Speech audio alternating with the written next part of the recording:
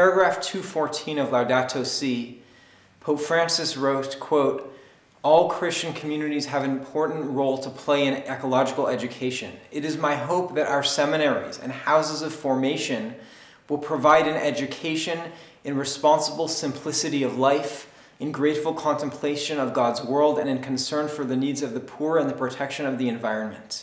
Part of the work that my organization is doing is to engage seminaries, Christian, Jewish, Muslim, and others, to promote the teaching of faith and ecology within seminaries.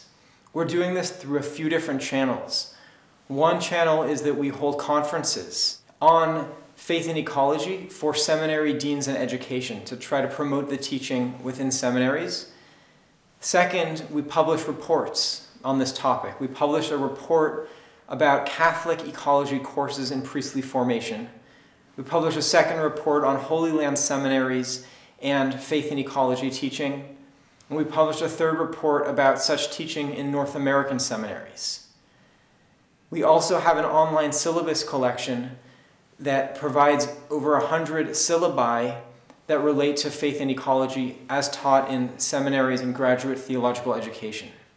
I meet with seminary deans to discuss the possibility of them including a new course in their seminary on faith and ecology or integrating into existing courses themes of care for our common home.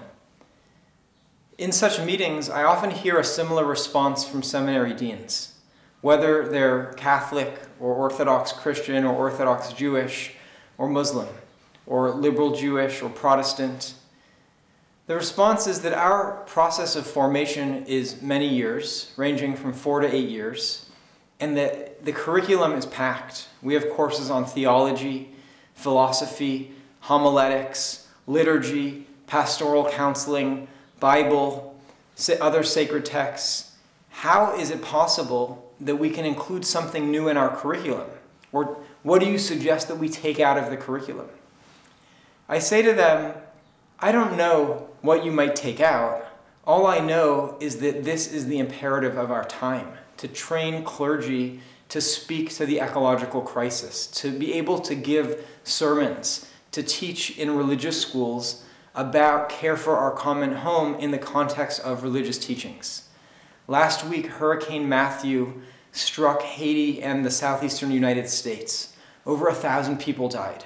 Thousands more were injured. There were billions of dollars in damage.